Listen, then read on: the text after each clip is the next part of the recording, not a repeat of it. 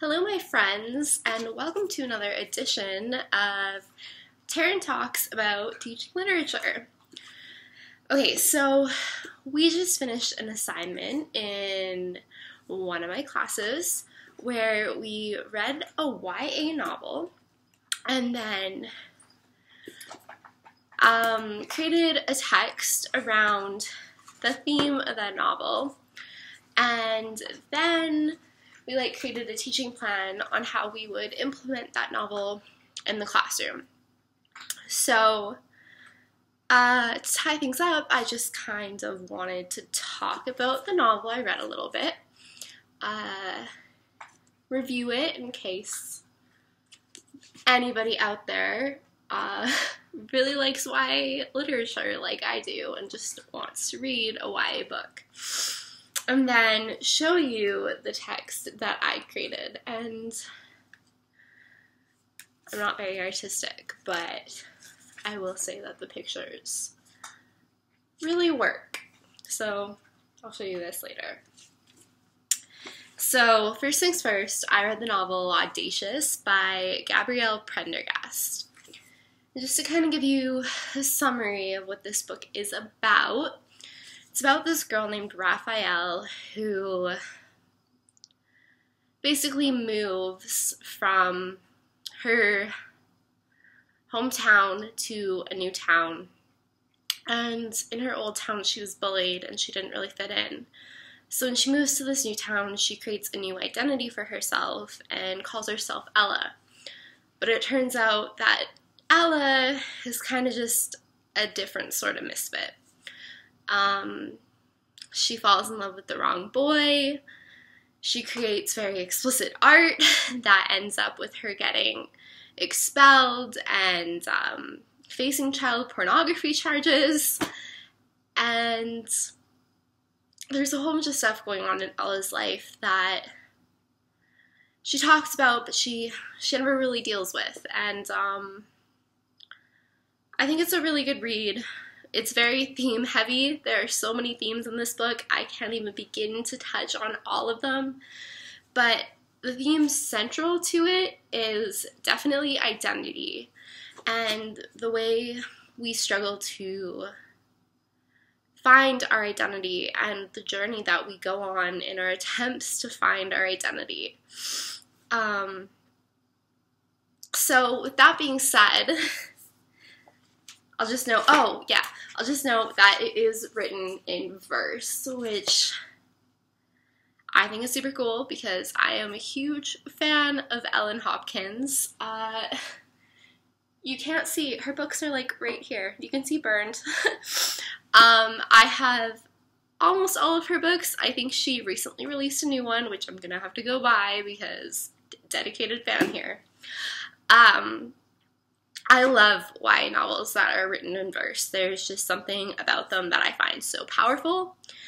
And I actually totally hated poetry until I found free verse and realized things don't have to rhyme, there doesn't have to be any specific meter, and I think that verse is one way, and spoken word poetry as well, are great ways to really show kids that poetry can be fun, because sonnets and a few other types of poetry are not really my jam.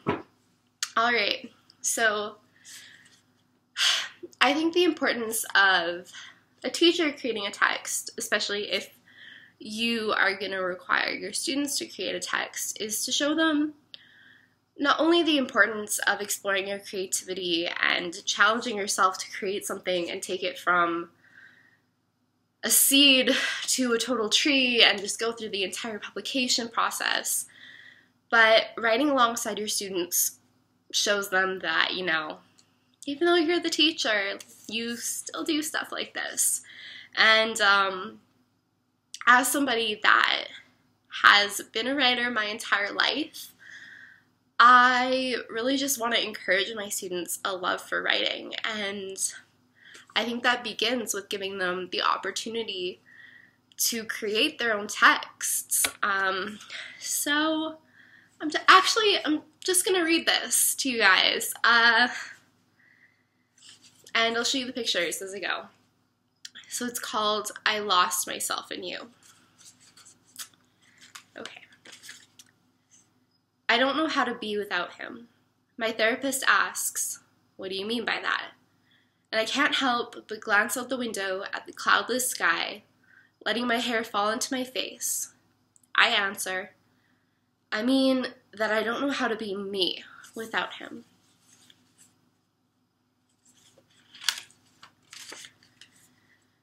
I was with him for so long that I just grew used to it being us, not me and him, us. A constant sense of togetherness. And I forgot what it was like to be me. I don't know who I am anymore.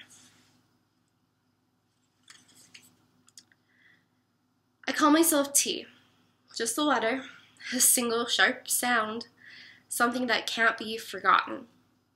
He called me by my full name, but I'm not the person I was with him.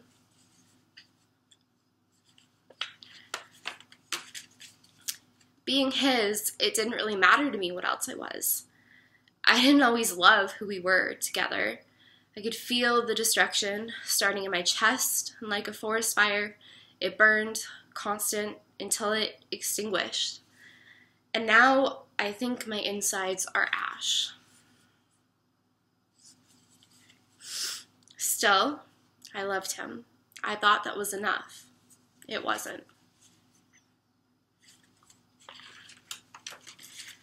It didn't matter that I was willing to change every single thing about me if it meant I could keep his heart. As it turns out, we don't get to keep the people that aren't meant to be in our life, as much as we want them to be ours.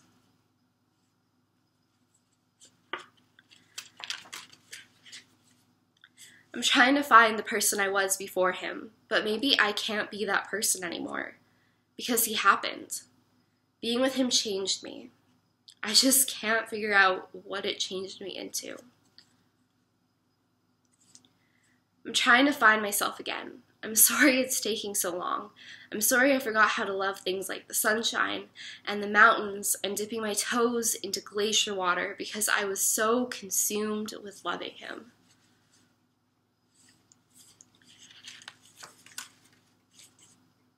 I was never taught love could be as dangerous as getting caught in a riptide until I wound up on shore feeling stripped bare of my identity. I feel like a blank slate, but maybe that's a good thing. I need to relearn myself. I need to find the me that I have been all along. The me that is combined of every me that I thought was so different until I realized they combined to make up a me that has always been me.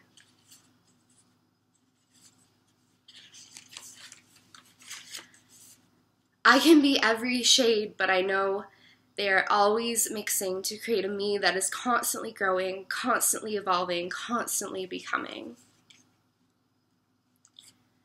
I have been growing without him.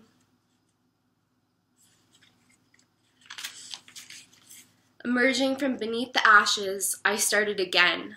I learned that my life has always been growing like a redwood, and he was just a single ring in my always expanding wood. And on my surface, I have carved the letter T again and again.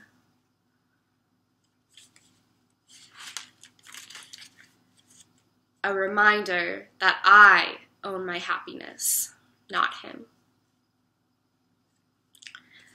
So that's my little identity text. As you can tell, it is deeply personal. And it's kind of the story of how I found myself after I lost myself in a relationship that was very important to me, but very much not right for me. And yeah, I have like a whole bunch of resources on the book Audacious and my reflections on it that I might put up on this site so that I can share those with anybody else that happens to come across this blog. But I really just wanted to like kind of put those out there and show a book and how you can take a theme and just go with it and encourage students to write and even to just push yourself to write, because I know that I had been craving creating for the longest time, and I didn't feel satisfied until I put this book together. And I know the images seem really simple and not important at all, but if you didn't catch, all the colors come together in the end to combine to make up who I am as a person, because I am so multifaceted, and I think that's really beautiful. And one last image that I just want to show you, because this looks like an accident. It looks like I let the purple bleed into the blue and just didn't care, but it was actually intentional, because it's showing how our relationship totally bled into who I was as an individual and changed me, and I really lost myself. So that's about it. I'm going to be reading When Everything Happens in the Movies next, and I'm probably just going to sit down and read this entire thing tonight.